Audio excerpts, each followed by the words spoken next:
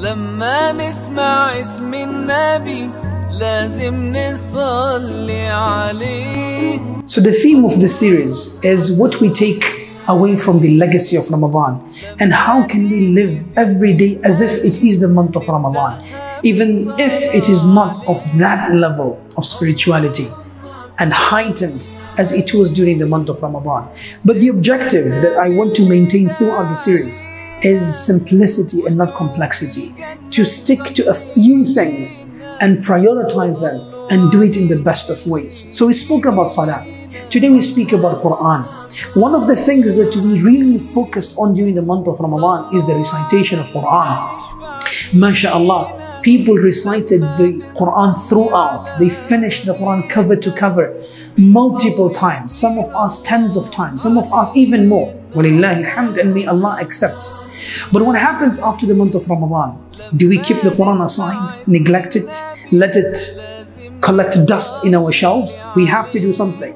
So here is what I would advise you to go with. Firstly, have a daily recitation of the Holy Qur'an, even if it is just one page, even if it is just one verse, 5 verses, but remain consistent on a daily basis. And hey, I think one of the best times to recite the Holy Qur'an is after Salatul Fajr. So you remember in Salah we mentioned, try and prioritize to pray your Salah in congregation. So after you're done with your congregational Fajr prayer, and that is a sign of acceptance from Allah subhanahu wa ta'ala if you came for Fajr. Remember, Fajr is only with invites from Allah subhanahu wa ta'ala. After you're done with your adhkar, sit and recite that one page, those 2 pages, those 5 verses.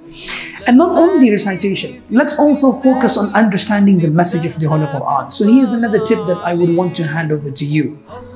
Recite the Qur'an and understand it via the translation. Take one translation, English, whatever language you prefer. Understand it in depth. Recite it and read the translation, even if it is 1 verse, even if it is 2 verses. The point is not to finish the Holy Qur'an, but to embark on the journey. Whether or not you reach at your destination, before Allah subhanahu wa ta'ala, at least you will have an excuse that I did begin, but life cut me short. But if you did nothing, then the questioning from Allah subhanahu wa ta'ala might be heavy.